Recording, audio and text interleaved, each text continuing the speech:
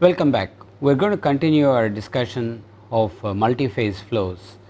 Towards the end of last class, we had derived the Williams-Spray equation, and we were in the process of understanding how that can be applied to a general multiphase flow problem, especially sprays.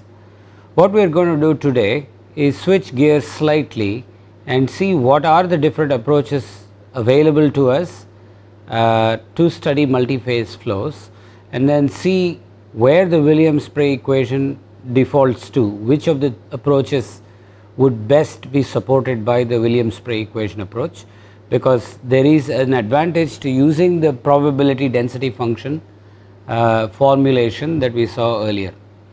Okay, so let us look at some basics of multiphase flow modeling today. Now, we will start with our understanding of what is a single phase flow. A single phase is quite commonly is known to us. It is a fluid that has a homogeneous intrinsic property, at least locally homogeneous intrinsic property. Say what we mean by intrinsic property is, let us say, temperature or specific volume, or velocity is also an intrinsic property. And an intrinsic state property relationship.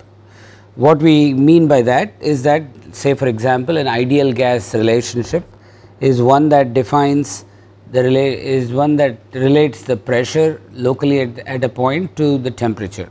So, the keyword here is to say that these are local relationships.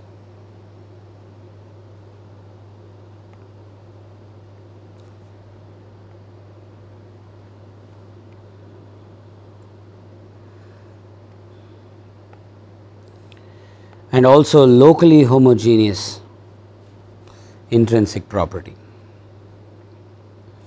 Now, based on this, if we go out to define what is a fluid, this is again, I am not going to dwell for a very long time on this. We all now know that a fluid is a collection of molecules. Say for example, water in a beaker is a collection of about 10 power 23 molecules, could be an order of magnitude less or an order of magnitude more, but essentially the molecules are in a state of random motion when you consider water in a beaker. So, just because the water is at rest does not mean the molecules in the water are also at rest. Now, in that context, what do we mean by fluid velocity? Fluid velocity is essentially an averaged velocity over the range of over a period of time. So, if I was to locally observe molecules passing through a certain spatial volume, infinitesimal spatial volume, the average velocity of all the molecules that passed through that point over that short period of time is what we would in fluid mechanics term as the instantaneous fluid velocity. So, what we do is typically we take a little spatial volume, some dx dy, and we have all these molecules that are passing through in different directions. We wait for a few to cross, these boundaries. So, let us say I have one crossing there, one crossing here. If these velocity vectors were indeed indicative of the real molecular motion, then we would find an average emerging out of this. As you can see, I will draw the average in sort of an exaggerated sense. So, this average velocity over all the molecular motion is what we would typically define as our fluid velocity. Now, the fluid itself we now know is a hypothesis, that is there are molecules are made of atoms, the atoms are made of subatomic particles, but after having learnt that, we still like to restrict our attention to what we have traditionally or classically known as the fluid. Okay. So, a fluid having a velocity is sort of intuitive, it is observable by the naked eye. In most instances it is observable. Say for example, when I have when a river is flowing, the velocity that is observable on the surface of the river is, let us say, a tiny dried leaf or a speck of dirt that is moving with the flow of water, and the speck of dirt has a velocity that is identical to the water just underneath the speck of dirt. And so, in that sense we are used to the idea of a fluid having a velocity, and we do not have to go all the way down to molecular velocities and acquire an average over some molecular velocity to really understand fluid velocity. Okay, so, we are going to remain at the level where we know what fluids are and we know what fluid velocities are. Okay. Now, density is also apparent at this same level, that if I took a certain volume of the water and I can weigh it, the mass of the water per unit volume is what we have defined as density. The same density would apply to any fluid that is made up of discrete entities. So, for example, we said we went down to the molecular level, defined what a fluid velocity is, and then we said we are going to discard it and we are only going to restrict ourselves to the fluid velocity that we classically know from observations. We will do the same thing with density. So, density is also in some sense the weight of the total, the mass of all the molecules that are contained in a certain volume per volume occupied by all the molecules. So, essentially we take a set of discrete entities and then take the mass of all the discrete entities divided by the volume occupied by those discrete entities at any given state being temperature, pressure, etc.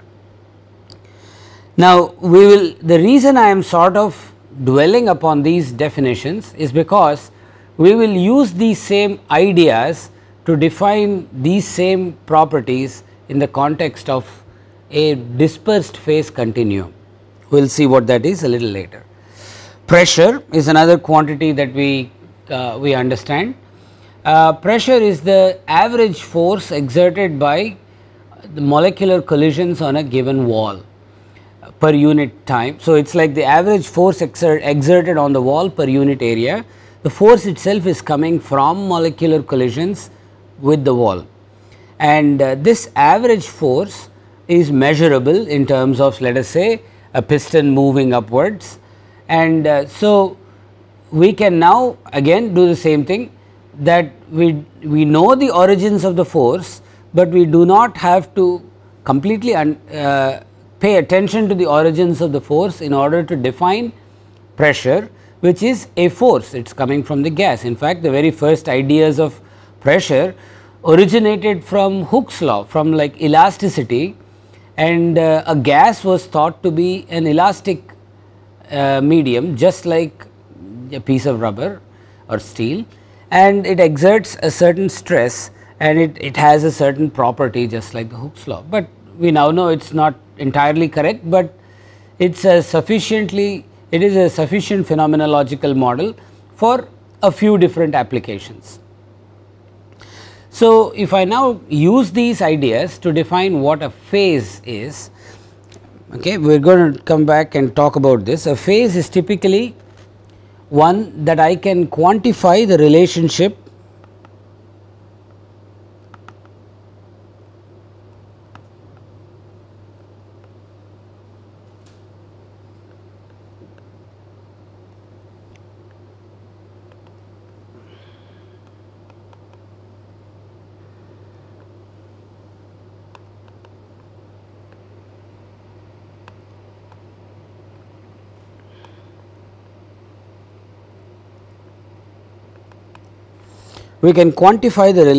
between pressure, temperature and other state properties. Okay, so, essentially if I look at what is a phase, we sort of know three phases of matter: solid, liquid and gas, but what is it fundamentally that separates the three phases? One is their appearance, that is what we are sort of first taught about phases, but more than that, it is this relationship between the stress field in the medium and temperature, or temperature and let us say density.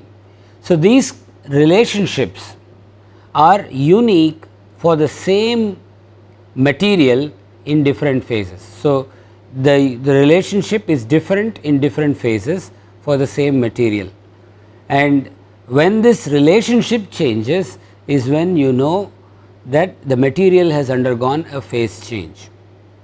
Okay. So, we will build upon these ideas in the context of a multi-phase, we will sort of generalize these ideas into arenas that seem a little bit stretched, but we will show how they work.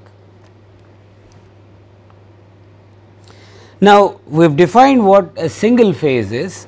Now, we are used to seeing the Navier-Stokes equations in our advanced classes in fluid mechanics, where we write down the balance of mass and momentum for a continuous phase, and the first equation essentially comes from applying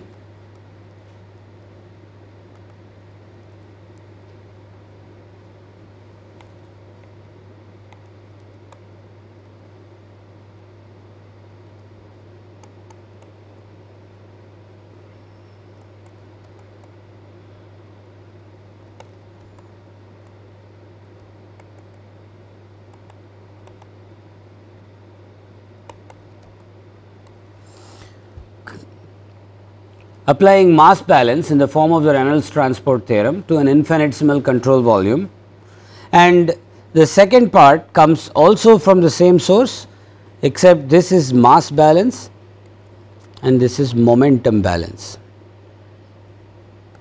So, mass balance says sum of all mass in and mass out should equal any mass accumulated, and momentum balance also says the same thing, that sum of momentum in and momentum out should equal any external force. So, this is essentially Newton's second law applied to a fluid field on an infinite fluid entering and leaving an infinitesimal control volume.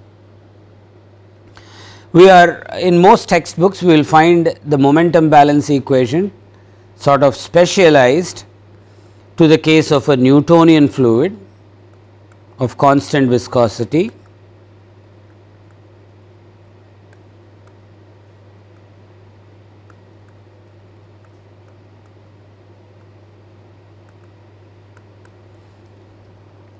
and that Newtonian fluid of a constant viscosity gives us the relationship given here under.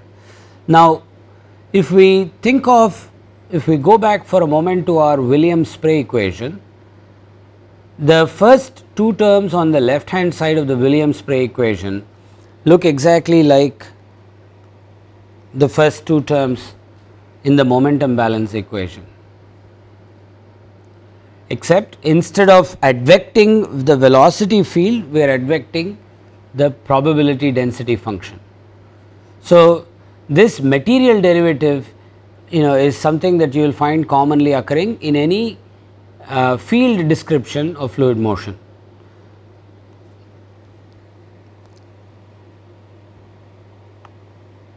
Now, so with that as our foundation of what single phase flows are, if we look at what multi-phase flows look like, essentially I can define the flow of a fluid containing multiple phases.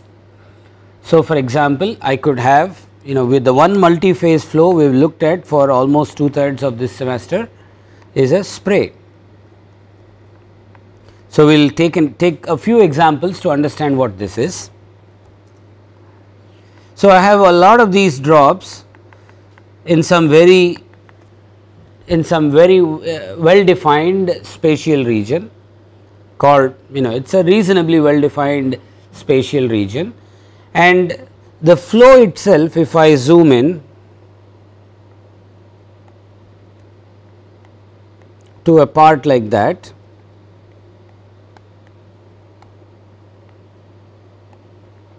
it is composed of drops of different sizes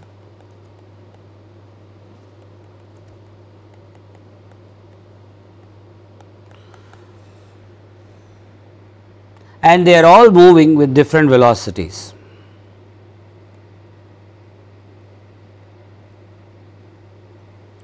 Okay.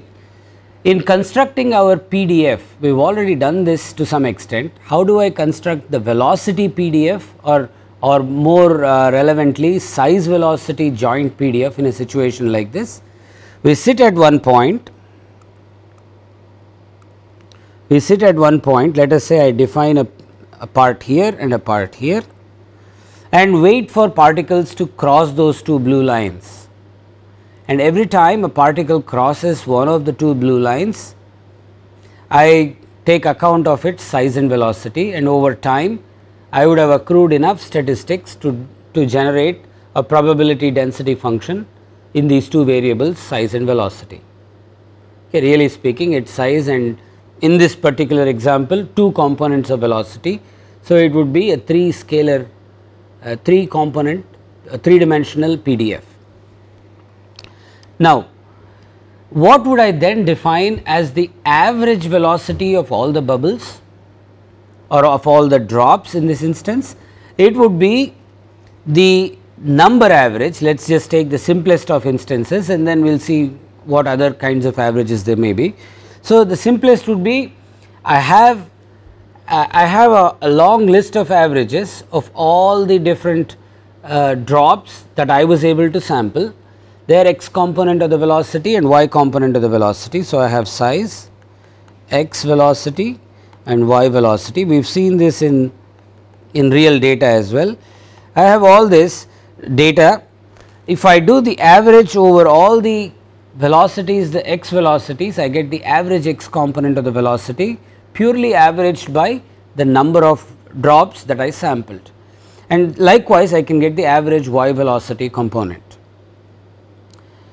If all the drops were of the same size, then whether I average weighted by number, or whether I average weighted by mass, I would essentially get the same result.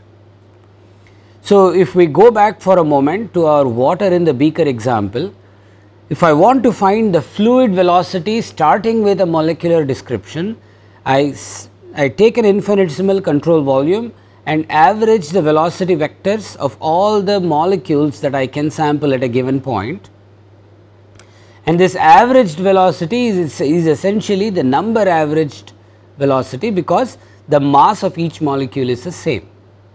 So, if we extrapolate that understanding of fluid velocity to sprays, we are now looking at drops which are, let us say, 0.1 micrometers in size to hundreds of micrometers in size, but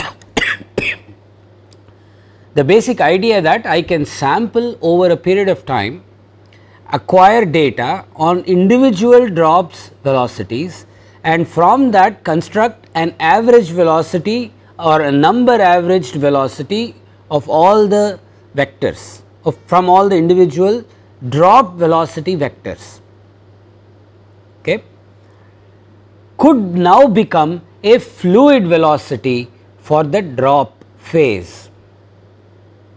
So, just as I went from individual molecules velocity vectors average to give me the fluid velocity, we can go from individual drops velocity vector to give me a fluid velocity for the drops. Now, because the drops are not all of the same size, you could get you can now define a second kind of average called mass averaged velocity. So, if for example, f of v, I will only define the PDF in the velocity vector v and even one component, just to simplify our math on this PDF on this slide here. If f of v is a number PDF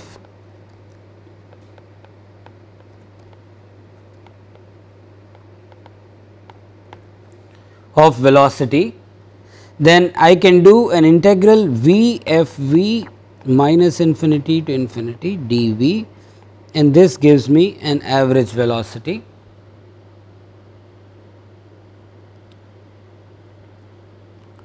Or I can also define x cubed f v f x comma v. If I want to define mass average velocity, I need to have the diameter as another independent variable. So, I can define like an x cubed f of x comma v dv going minus infinity to infinity divided by the total mass. So, this is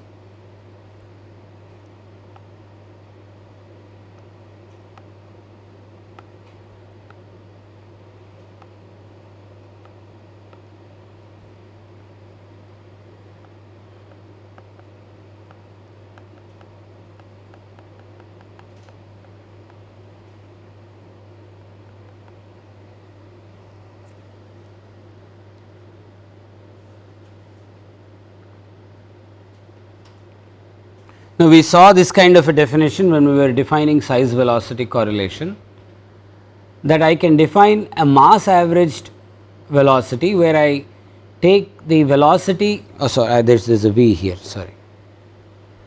Of course, we are trying to define the average velocity weighted by the mass of a given particle. So, I can now write down two different kinds of velocities for the same fluid at a given point, whether it is based on a mass averaged velocity or a number averaged velocity. Okay, we will come back to revisit this proposition in a lecture or two as to what are the consequences of having this size as another variable when I am now trying to define a fluid, an equivalent fluid. Okay, so, let us come back to this idea that there is a possibility of an equivalent fluid.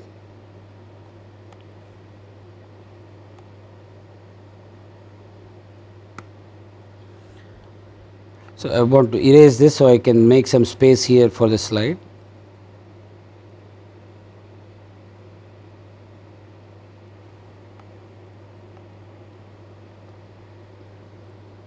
Now, what is this equivalent fluid?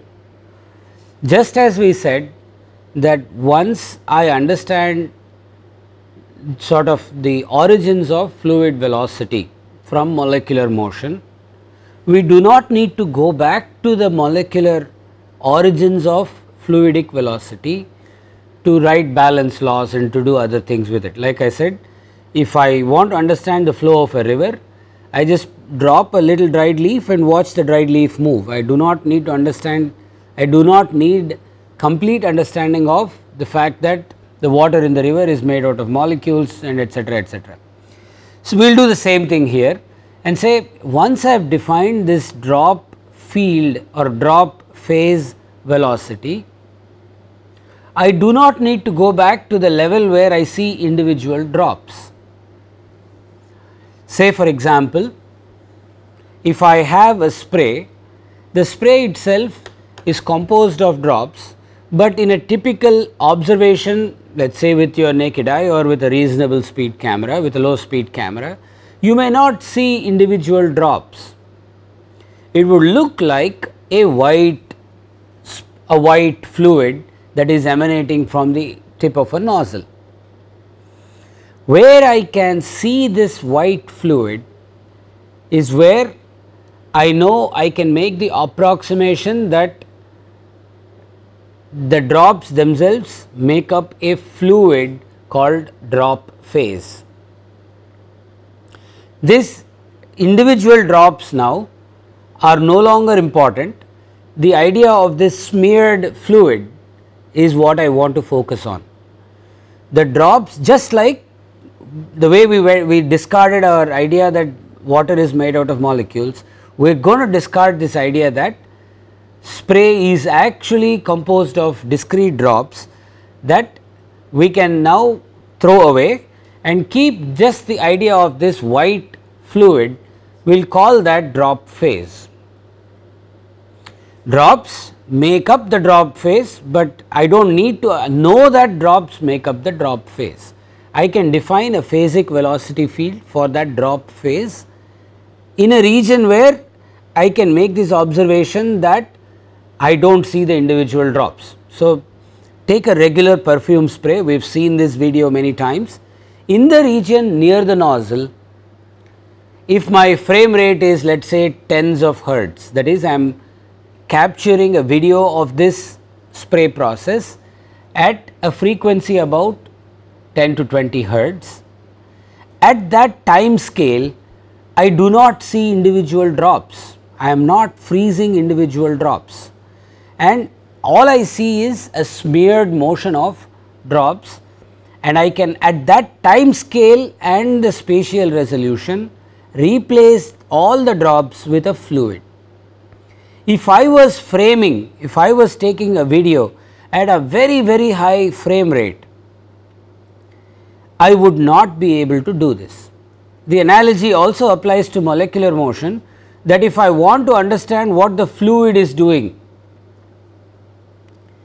at, let us say, 10 power minus 9 seconds, 10 power minus 12 seconds, on that time scale, I cannot use the idea that there is a fluid velocity, because the individual random motion of the molecules, the random motion of the individual molecules plays a role in the transport process.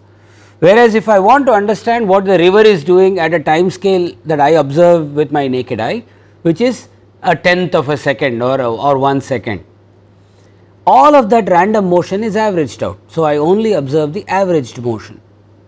Okay. This is exactly the same idea that we will use to apply to smear out the features that a spray is intrinsically composed of, which are these discrete drops, and only focus on the drop phase. Okay. Now, what sort of drop phase is this? Really speaking, the spray itself is composed of these drops, as I have drawn with these green circles, and the interstitial space is all air. Now, so that means in this red rectangle, I have essentially two phases at the very least. I have the air phase plus drop phase, not drops, drop phase. So, some fraction of this red rectangle is composed of drop phase, the other part of that fraction is composed of air phase. So, if I now focus on this phasic level description of the movement, of the motion of these entities, I do not have to, I can look at this as being composed of one of two ways. Either the two phases are completely separated. Say for example, if I take water in a beaker and I want to understand what the water is doing and how the air is affecting the water's motion, the water and air are essentially separated. So, in the region where there is the water phase, there is no air phase, and in the spatial region where there is no air phase, where there is air phase, there is no water phase. So, this is what we will come to understand as being a separated description of phases. The other option is like I have shown here in the red rectangle, that every infinitesimal volume, we will see what this word infinitesimal means. Every infinitesimal volume in the spray has some fraction occupied by the air phase and the remaining fraction occupied by this drop phase. This is what we will term as interpenetrated phasic description. So, this is where every spatial region could potentially be composed of both the phases in some varying fractions and amounts.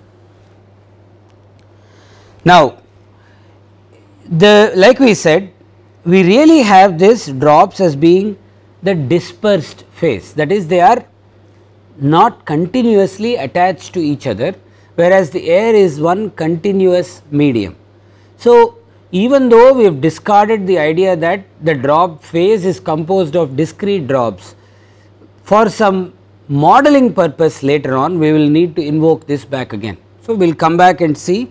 So, we will just to refer to the two phases, even though we are now looking at both as being continua. We are going to refer to one as the continuous phase and the other as the dispersed phase. The whole our intention in calling this a phase is that we have elevated it to the level of a continuum. It is no longer, we are not going to be as concerned when writing our balance laws with the fact that this is made of discrete drops. Now, we will see later on that the same idea that we started to define for a phase still holds, and that each phase is composed of is defined by and governed by a unique phase property relationship, which we will call the state relationship, and it will also be governed by a unique stress strain constitutive relationship. Okay. What do we mean by the stress strain constitutive relationship or stress strain rate constitutive relationship? Say for example, the Newton's law of viscosity, which we referred to earlier on, is one that defines a relationship between the strain rate in the fluid to the stress field, shear stress field in the fluid. That relationship governs how the motion of the fluid influences the stress level in the fluid, right. And in fact, just as an aside, it was discovered well before molecular structure of matter was ascertained and discovered. So, one does not need to understand the drop level detail in a phase to postulate a stress strain rate relationship for that phase at the continuum level. A stress field is essentially a continuum level property that we will use a little later on. So, what are the choices for the multi-phase modeling? So, I need to, now that I have understood the fact that I have every spatial region is composed of drops and air, some part occupied by drops, some part occupied by air. What are the different ways by which I can model this? Okay. First one is what we will call the exact approach, that is, we know that Navier-Stokes equations are or what we will call an exact model of the continuum description of the fluid at every point. So, if I take the idea that even though drops and air are sort of interpenetrated, that is, in the rectangle I drew, in the red rectangle I drew, I have drops and air. But if I keep shrinking that size of that red rectangle, that is, if I keep shrinking my observation length scale to the point where I can now look at a red rectangle about this size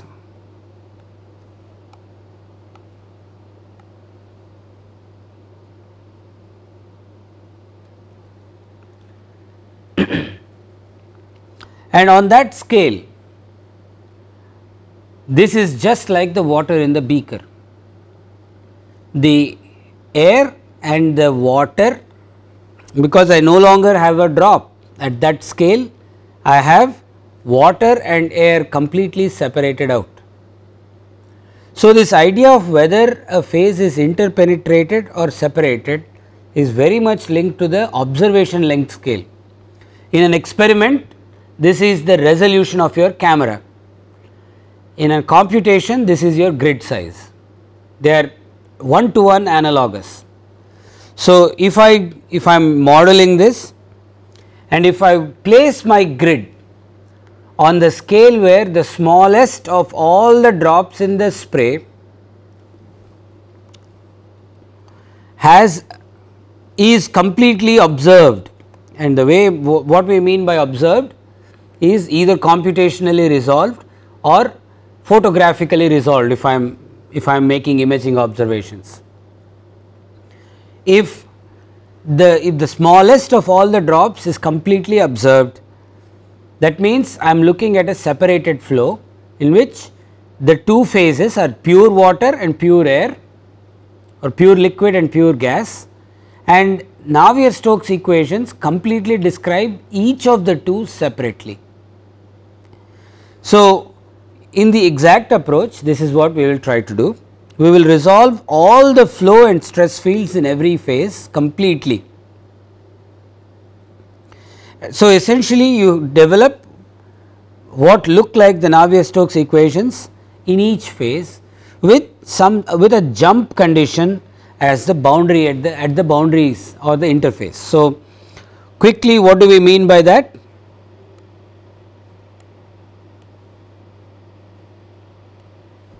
If this is my interface, the pressure field inside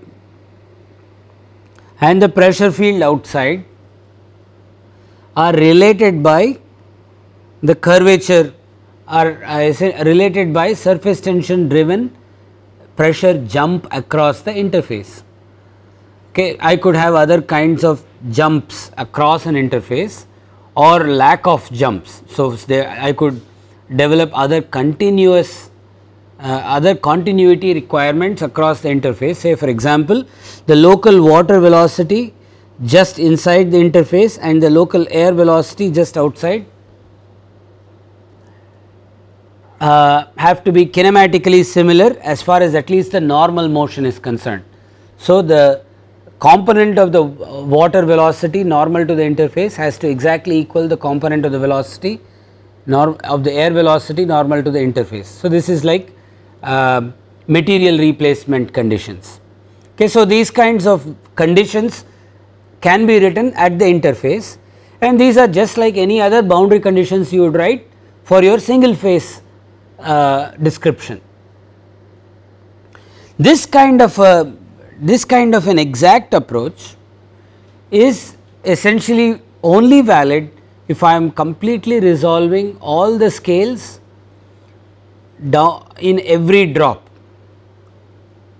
Okay. So, if my computational grid is able to completely resolve every scale, every length scale at the continuum level. So, water as a continuum is completely understood, that is when this is observable. Clearly, this is computationally very intensive, but accurate, but it is exact as far as the exactness, as much as Navier-Stokes equations can guarantee exactness, this is exact. And in many instances I may not need this level of detail. Now, we did this calculation before. Let us say we showed that in a reasonable spray you are producing about 10 power 9 drops per second. Okay, and they are all spatially concentrated in some region, let us say on the order of 0.1 meters, a cone about 0.1 meters in diameter. So, if I want to completely resolve this 0.1 meter diameter spray, where the smallest drop has enough grid cells in it to notice what is happening at that scale. Okay. So, if the smallest drop is, like I said, on the order of 0.1 micrometers, that means my grid has to be at least that size, if not a fraction of that size. With the grid being a fraction of that size, if I want to look at a domain that is 10 power minus 1 meters. So, with a grid that is about 10 power minus 7 to 10 power minus 8 meters, I want to look at a 3-dimensional spatial region that is about 10 power minus 1 meters. So, we are looking at approximately 10 power 8 to 10 power 7 to 10 power 8 cells in every dimension, that is about 10 power 21 cells. So, this is just to show the futility of this effort and also the futility of this effort for a real spray. I could look at a smaller region and do this kind of a calculation, get some information from this kind of a simulation to be used later on in a coarser in a slightly coarse grained simulation. But for now, if I was to focus on just the exactness, it is clearly computationally intensive, and this level of what does this simulation give me? This tells me what is happening inside every drop and tells me where every drop is headed and tells me what would happen if two drops approached each other exactly. So, if my model these jump conditions somehow also accounted for two drops coming close to each other and then allowing the fluid mechanic processes to proceed further, either in terms of a bounce off or either in terms of a coalescence like event. So, if I allow these, if I allow my jump conditions to also include these different possibilities, then I will know a lot about what every drop is doing over time. Now, we only talked of spatial resolution here, but the same kind of logic also applies to temporal resolution. So, if I want to understand what the drops in a box are doing, I need to know the time scale over which, let us say, two drops may approach each other and coalesce. So, the time scale of my simulation should be so short that I am able to capture this entire dynamics. So, it is like my high speed video, it is exactly analogous to the speeds required in my video if this is the level of detail I want to capture. So, if this is the level of detail I want to capture, that fixes the speed of the video as well as the spatial resolution that I need to capture of the video, and clearly the size of the video I would generate would be humongous. Okay, that is like our level of detail. So, if I do not need this level of detail for a real spray, what are my other choices? Okay. We will look at those choices, and essentially the way this will focus, we will come back to the other choices in the next class. I want to say a few more things about this first choice, the sort of the exact approach to modeling. This is what is referred to sometimes as either volume of fluid or level set methods.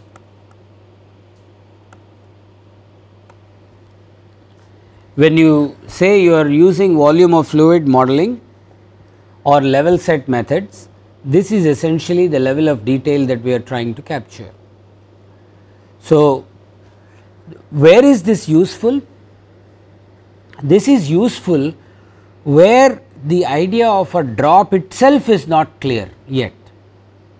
Okay. So, if I have a bunch of drops and I just want to model what the drops are doing, this is too much detail. But if I do not know if there are drops or if there are no drops, this I cannot do this drop phase replacement, because our next idea is to smear out the details that a phase is composed of discrete drops. So, if I do not know that there are discrete drops, I would fall into a pit where I may take pure water in a beaker and think that it is made out of drops. Okay. So, specifically this kind of an approach is almost required if I want to completely capture primary atomization in a spray. So, what is happening in the primary atomization zone? I have bulk liquid coming out of the nozzle exit. This bulk liquid is in a purely separated state. So, because I still have the notion of water, the notion of whatever fluid I am trying to spray as being separated from air. So, I cannot make the assumption that I can take every spatial region near that in that zone, and that infinitesimal region would be composed of some fraction of drops and some fraction of air. I cannot say that for sure in the primary region very close to the spray nozzle, where I have this continuous phase, and this continuous phase is breaking up into drops. This part is best modeled by this exact approach, and there is some very nice work emerging in this area in the last 10 years, where there is some very detailed simulations of of this kind of modeling approach applied to the primary atomization region, that has been yielding results that would tell us what the drops are going to be doing later on downstream. So, the result of this model would form the initial condition for later drop propagation models. So, what does this tell us? This tells us how what does this, when I apply this exact approach to the primary atomization region, what we will find is the process by which the bulk liquid is elongated, stretched, or whatever are the fluid mechanic processes that that cause this bulk liquid to break up into a drop. And from this process you also allow the drop to acquire the velocity that the bulk liquid imparts to it. So, all of this is completely contained within the footprint of this simulation. So, you just define the properties and the constitutive relationships governing stress and strain rate in each of the two fluids separately, which you would do anyway if you were doing single phase simulations of these fluids. You define a state property relationship for each of the two phases separately, and then go on to define these jump conditions. Once the jump conditions are known, the single phase solution procedures applied to each of the two phases separately with these appropriate jump conditions are completely sufficient to completely model the breakup of this bulk liquid into drops. It is, like we said, computationally very intensive, but gives us a very high level of detail which may be required in that region. If I do not want this computational detail, but still want to capture the phenomenology of what could be expected from the primary atomization region, the only modeling approach that is available below this level of detail is our linear instability, or in some sense a perturbation or nonlinear instability analysis.